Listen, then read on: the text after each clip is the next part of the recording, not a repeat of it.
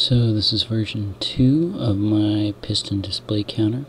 I've added a second digit and it counts from 00 up to 99 and then repeats.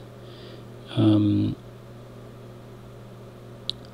only visible differences between this one and the last one, I dropped it down to 10 segments for ease of wiring, because the wiring was just a nightmare, especially when these two digits are so close together. So as a result, I lost this digit, or this pixel, and this pixel are fixed now. This one's always off and this one's always on. But I don't think overall it really affects the readability of the numbers too much. You can see it's just counting away there. So there's the wiring for the segments, and then here's the memory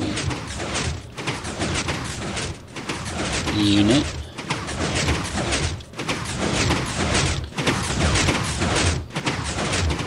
Let me go over to the quieter side. So each digit is controlled by its own memory tape, or whatever you want to call it. It's a 4x4 loop by 10 blocks long, one for each segment. And the reading element is in the center of the loop here.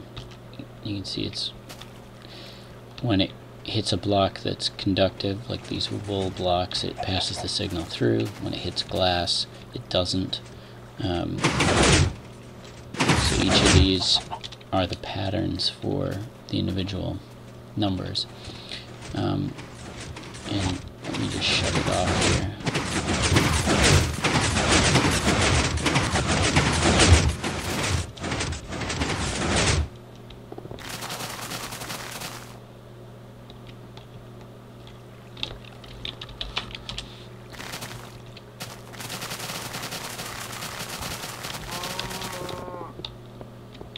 That thing is loud. Okay, so these two, this purple stripe is the divider between these two digits. So these are the ones and those are the tens over there. Now this particular strip is my control strip. It's all glass except for one conductive block. And when it is triggered, it happens to be this one right here. Oh, let me turn that off.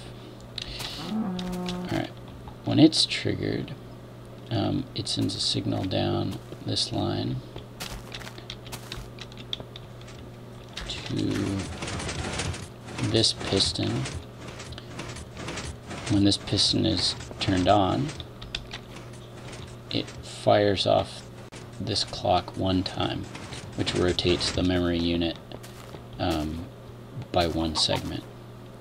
So every time that hits 9, this rotates one chunk.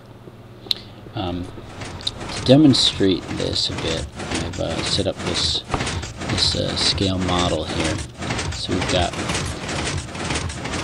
these two clock timers here, these 4-wave pulsars, and then here I've got two sort of demonstration memory blocks.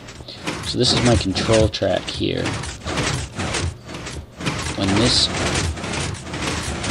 conductive block comes in between these two, it passes a signal down this, which triggers that. can see it triggered that piston. So you can see it, if you watch on the left, it triggers it. It rotates the one on the right by one drop.